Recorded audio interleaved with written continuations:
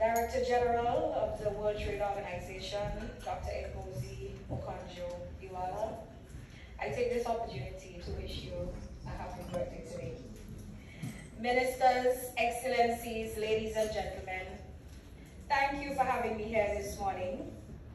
Many thanks, especially to Carolyn and her team, who have been instrumental in bringing us together and for their tireless efforts in leading some of the dialogue on the intersection of climate change, trade, and sustainable development. It has been a grueling schedule since I arrived in Geneva last week. However, the fact that I am here this morning highlights the high degree of priority that we have all assigned to issues of climate, trade, and sustainable development.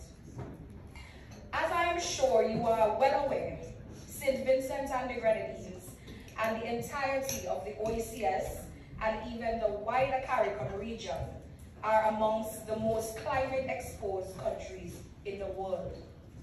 Sea level rise, heavy dependence on climate affected sectors such as tourism and agriculture, and heavily populated coastal communities provide examples of the extent to which the threat of climate change affects our ability to trade and set back our development prospects.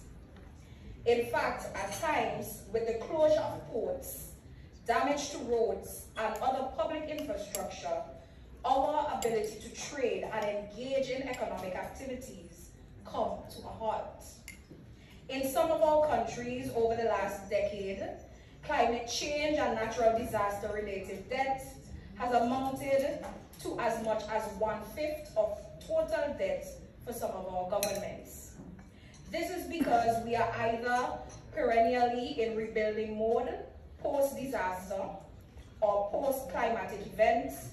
We are in preparation mode for such events, or we are in mitigation mode to lessen the impact of such events. Therefore, we have to constantly divert vital resources away from key social and economic programs, which then creates reduced dividends in the areas of trade and sustainable development. Colleagues, it is a never-ending cycle for the countries of the Caribbean. With this, I will end and thank the organizers for convening us here today, and I wish us all the success in this meeting. Thank you.